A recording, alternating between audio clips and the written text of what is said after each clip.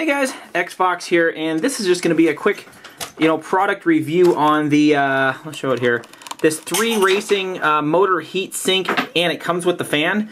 As many of you guys know, I was running this B44 here, and I was using not really an older, but the Super Sport SS, the Novak brushless. I think it's like the, let's turn it around here, see if we can get it. This is like the SS 5800 or something like that. But anyway, I was running it, and it would always overheat. The ESC would get super hot, and I tried doing a few things, and I wasn't running it in super hot weather, and I figured out that, I'll go back here, my workbench, you guys, is a mess.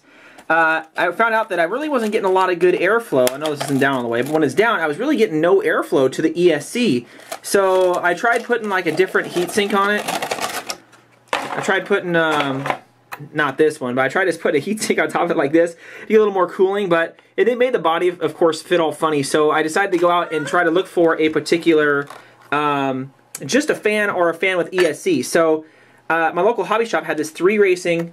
Of course, it comes with the actual heatsink itself, and then of course the fan, was on top of it. And you can see that fan is a real nice fan. So I went ahead and I was able to get two of these little screws down into the groove here on the fins, but I wasn't 100% sure it was going to stay on there, so I just threw a twisty tie on there to make sure it's on there. Comes with a nice plastic guard on top to make sure a bunch of junk doesn't get in there. But really nice. Again, comes with the nice the heat sink. Came with all the corrective cables and everything. Even came with like a where is it? I think right here. It came with an extension cable, so you could put it in with the leads on the end depending on where you guys want to do it. But this is how I fixed my problem. I went out and ran it today. Absolutely no problems when I put this fan on top of this sort of older ESC, but it still runs great. But I also grabbed this too here.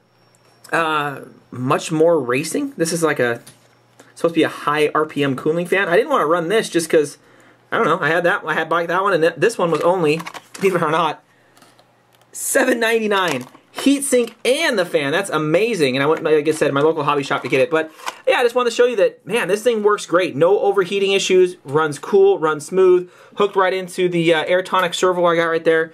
But I would recommend it. For $8, guys, geez, you can't go wrong for the heatsink and the fan. And it's a quality fan. It's not a it's not a junky one. It's pretty nice. So yeah, just wanted to throw this out there and say I'd pick it up if I were you guys, or if you might be having this sort of the same ESC and we're having overheating issues due to the body being, sort of in the way and really no flow getting to it. So just a quick update. Thanks again for watching, guys.